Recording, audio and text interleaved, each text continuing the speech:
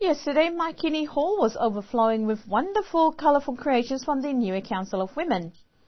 Village groups set up mini stores and laid out their wares for display. This time round, it was the ear pillies on show, or bedspreads made by the ladies throughout the year. The variety and quality impressed many spectators who wanted to buy goods, but most was for display only. This was the last activity for the groups for the year, and a chance to head into the festive season with a feast that followed.